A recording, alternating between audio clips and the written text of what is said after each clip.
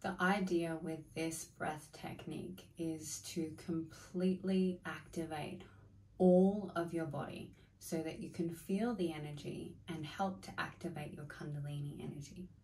I'm going to give you a quick explanation of what the Kundalini energy is, and that's an energy that spirals from the bottom of your spine all the way up and out your crown.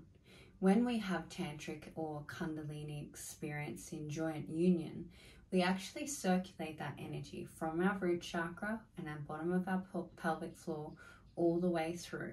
So shallow breathing is not going to help you to activate that energy and share it with somebody else.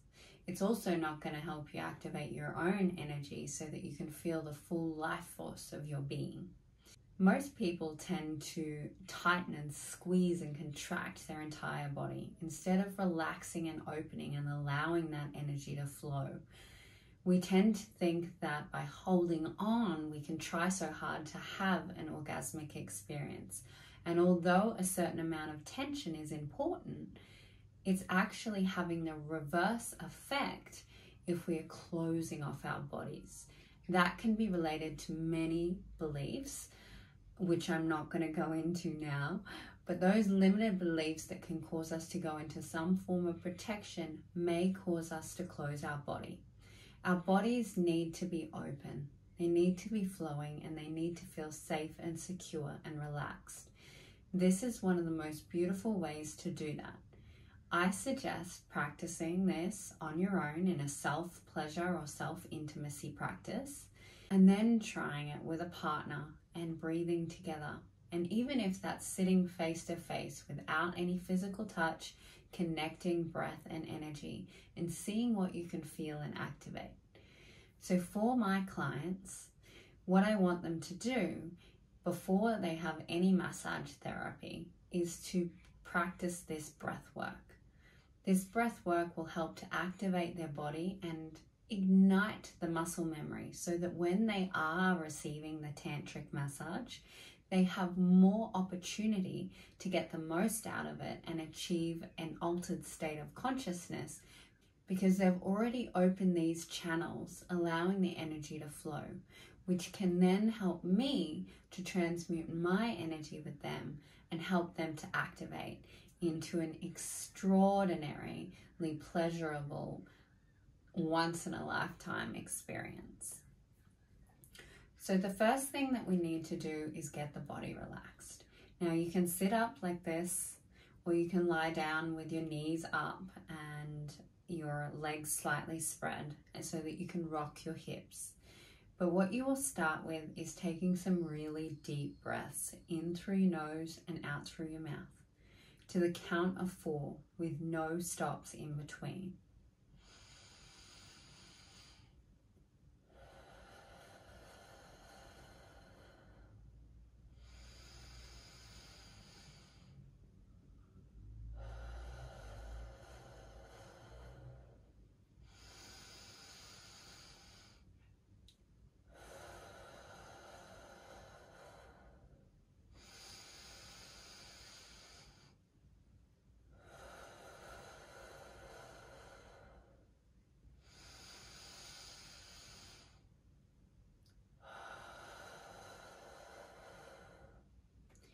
What this is doing is breathing air, oxygen, and energy all the way down into my pelvic floor and up through my chakra system and out through my mouth.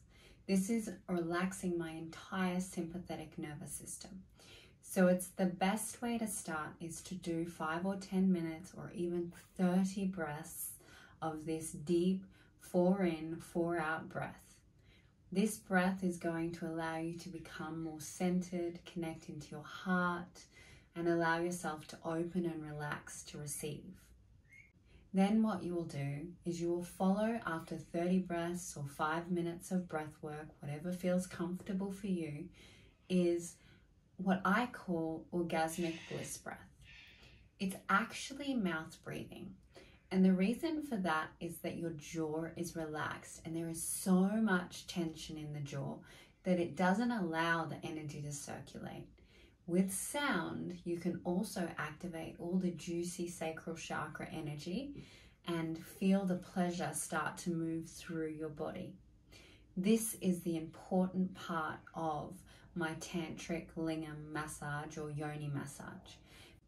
So when it comes to the groin and working on the pelvis, in my massage, each client has to feel completely relaxed and safe, but also have their sexual energy pulsating and running through their body. This helps to bring up the pleasure sensation and drop it down, and bring it up and drop it down, because you're breathing with the touch and you're allowing yourself to pulsate and move with the energy, rather than keep it isolated so that you have a short sexual release. That will not create a full body orgasm. The breath is so important to move that energy through the entire body. I'm going to demonstrate this for you now.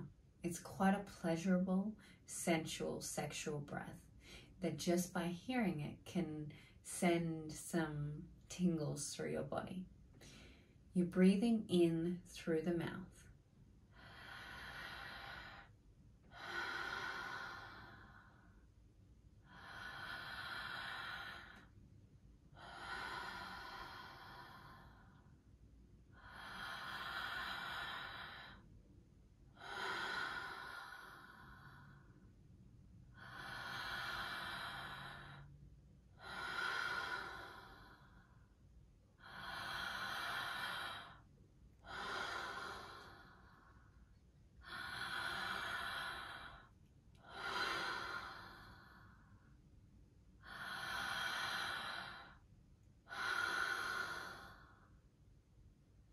As you can see, I am breathing the energy through the entire channel of my body. It's sending some tingles and pleasurable sensations down into my pelvic floor and my yoni, and it's moving them up through my body. And as I breathe, and the longer that I breathe this, with rocking, if you're choosing to lie down or even sitting up, sensual touch, you'll start to feel this energy increase through your body. So after you've done your relaxation breath, it's then time to practice the orgasmic bliss breath, which is breathing in through the mouth and out through the mouth. This needs to take place for a minimum of 5 to 10 minutes to start to activate and really bring the energy through your body and give your Kundalini the most chance to unlock and move. Ways you can help to increase this beautiful practice of breath work and start to stimulate those pleasurable sensations and unlock blocked energy is to put on a beautiful relaxation track, a sacral chakra activating frequency.